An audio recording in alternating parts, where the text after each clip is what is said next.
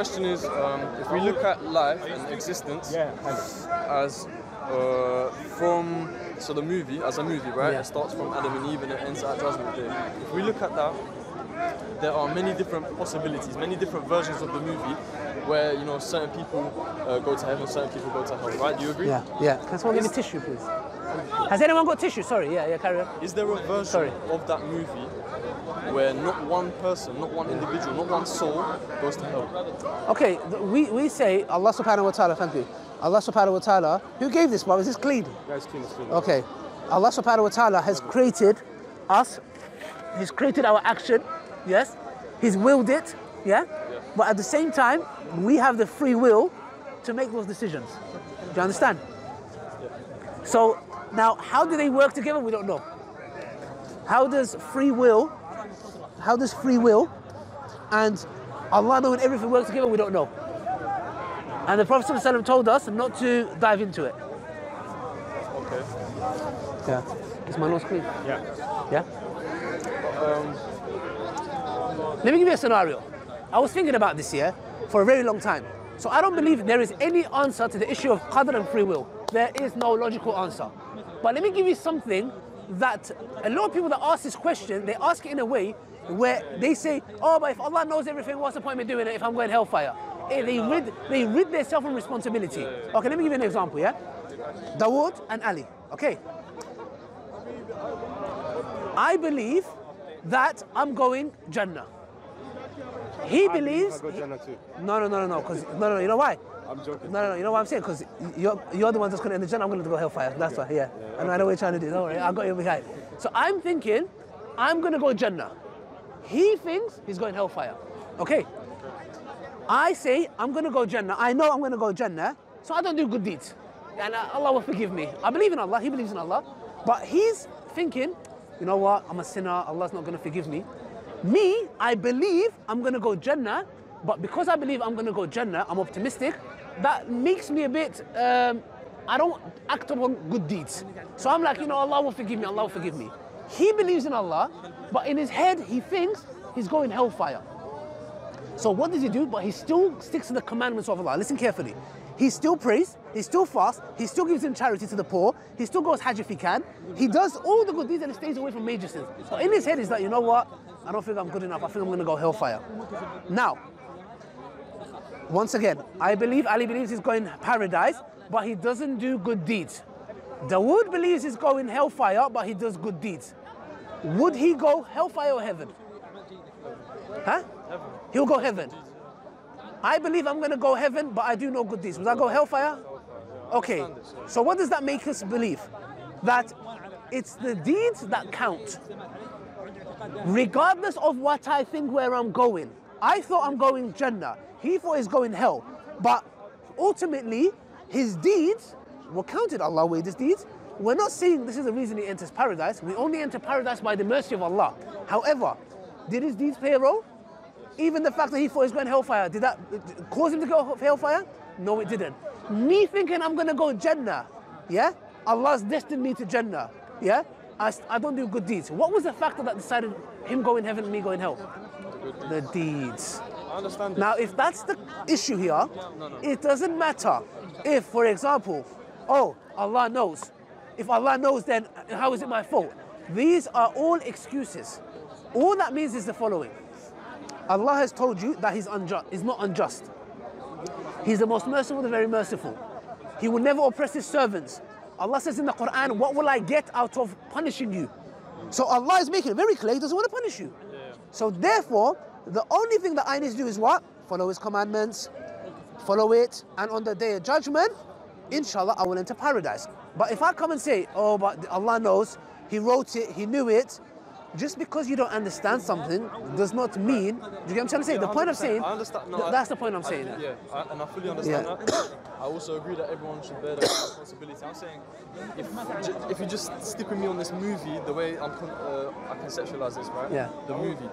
There's not one version of that movie where not one soul doesn't go to hell. So what?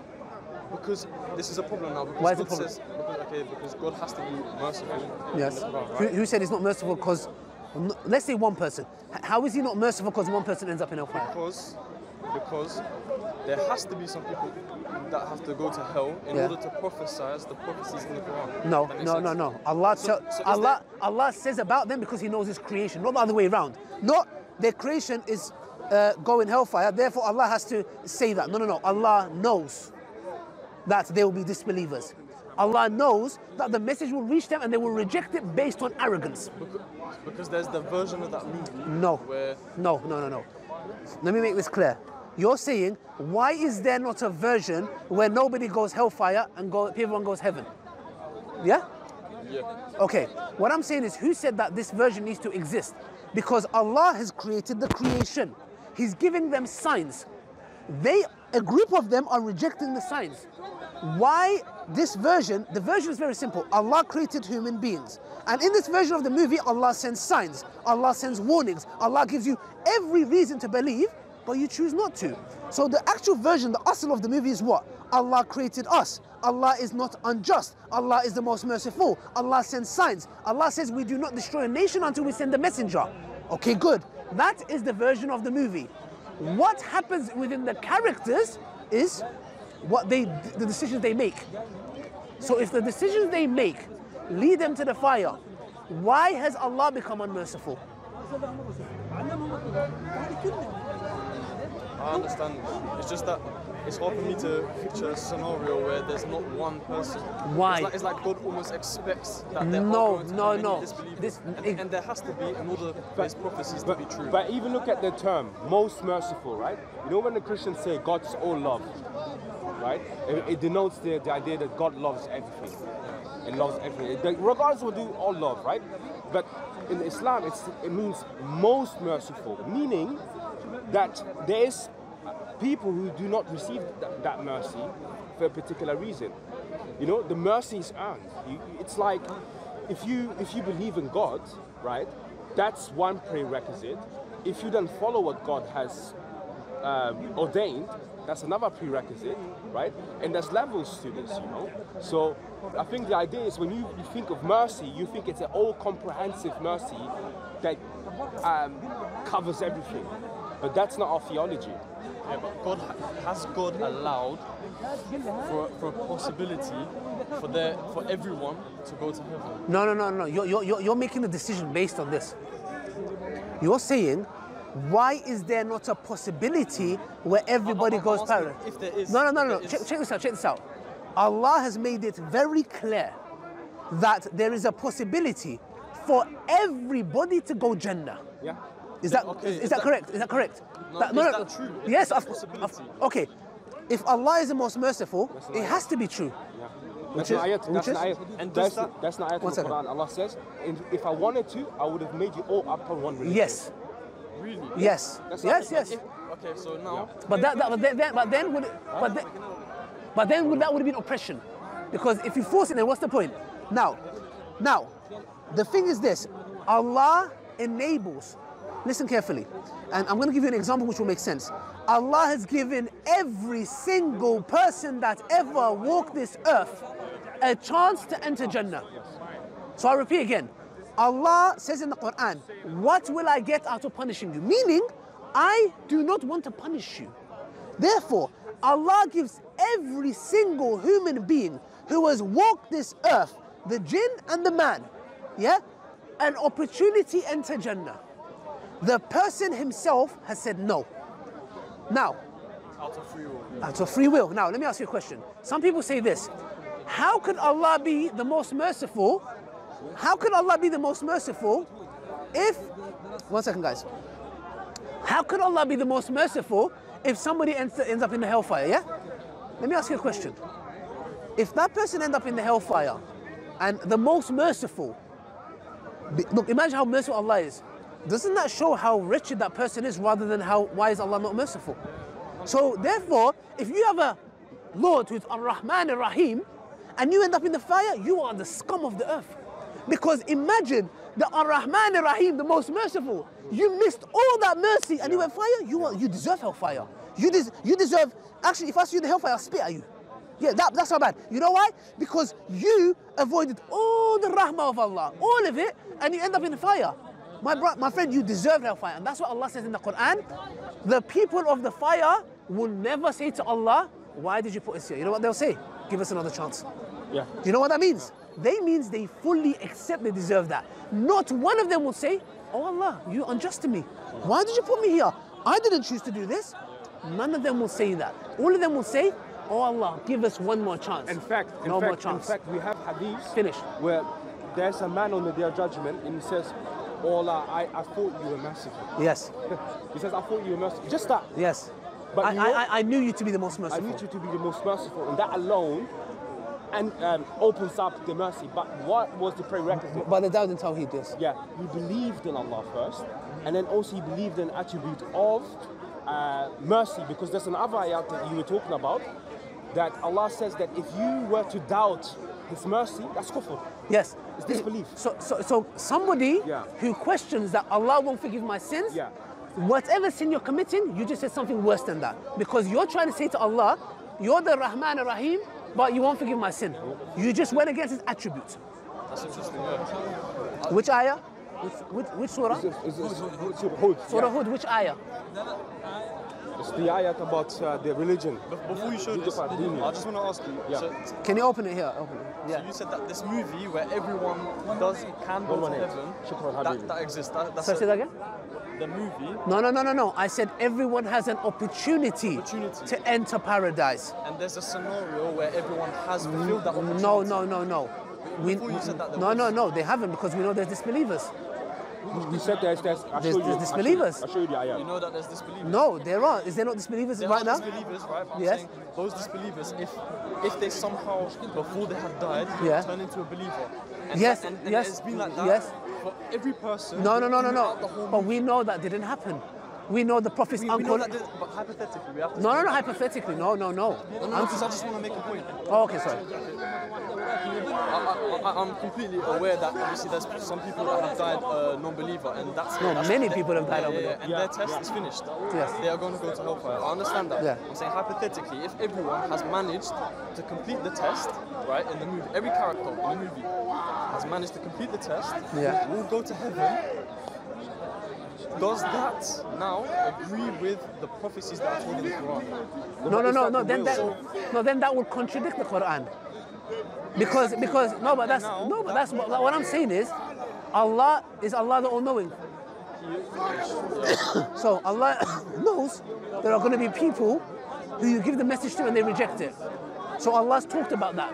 It's not that this prophecy was made up. Rejected it until they die? No. Yes, they're going to die upon disbelief. This is not something where Allah knows. That's why Allah mentioned this. Why would Allah mention something that He doesn't know? Allah's mentioning that there's going to be disbelievers that's going to reject it even if they know it's the truth. Which means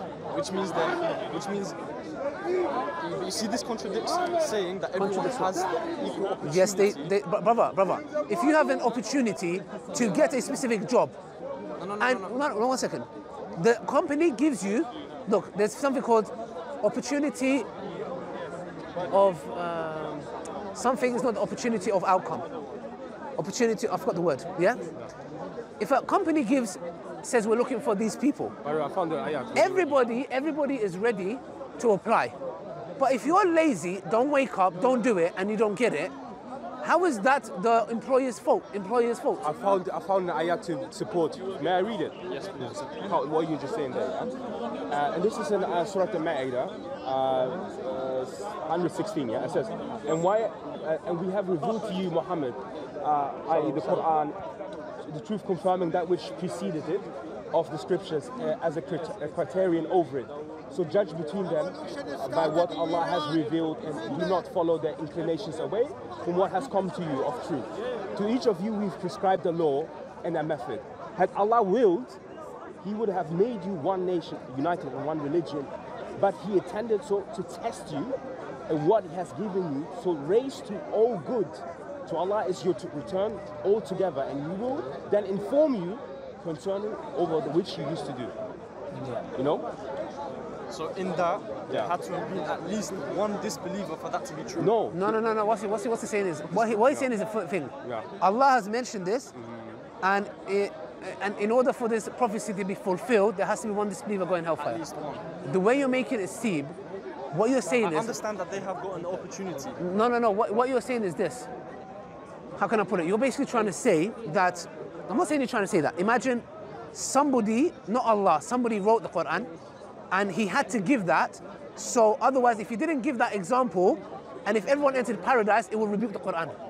Yeah. Good. I understand you clearly, yeah? The problem here is this. We're saying Allah wrote this. Allah is the all-knowing. Allah is the most wise. And Allah knows there will be disbelievers.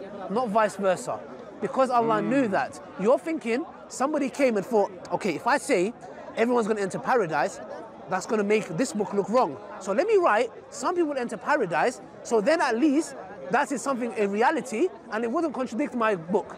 We're saying, no, this is written by Allah, and Allah knows it's going to be disbelievers. And Allah even says in the Quran that if you was to show them the unseen, yeah, they will say our eyes have bewitched us. Yeah, bewitched. Look, brother, you know what you're finding hard to grasp?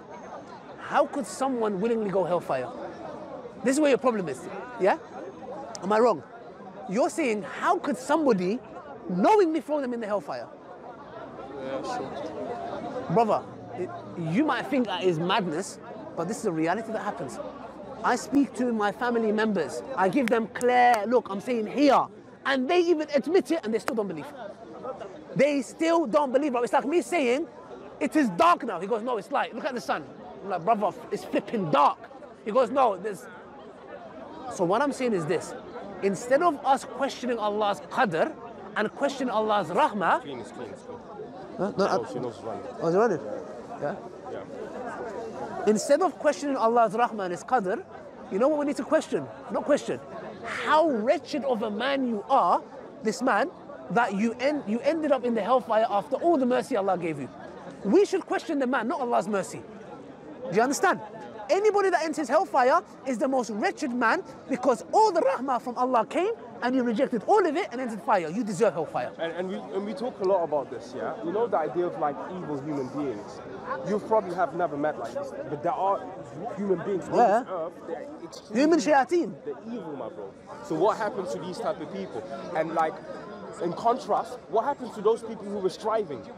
Yeah. They're giving charity, they're sacrificing Doing hard themselves, work. doing hard work. Are you going to put those two on the same? Allah says in the Quran, how unjust. What is I don't know. Allah says in the Quran, how unjust of a calculation that you think a person who does good deeds and a bad are going to be equal. Allah says, what an unjust calculation. So the point I'm saying is, in a nutshell, Aki, with these kind of stuff, the issue of qadr and will, how they work together, we don't know. The example I gave you between Ali and Dawood was the example that your actions play a role in where you're going to go. Ultimately, it's the mercy of Allah, yes. And that if anybody ends up in the hellfire, they did it with their own hands. There's no unjust. Allah is never going to be unjust to His servant.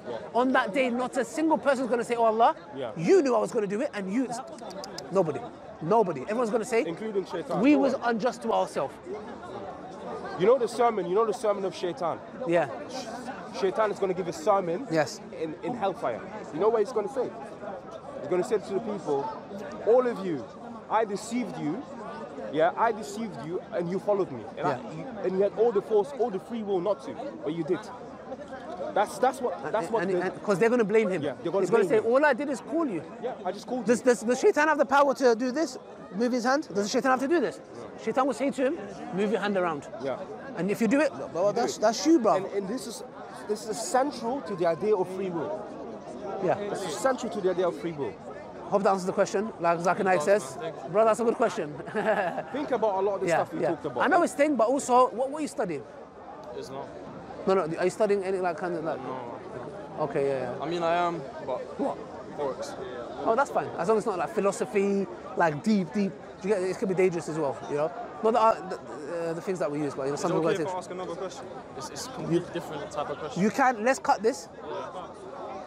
Finish. If that's okay with you. Yes.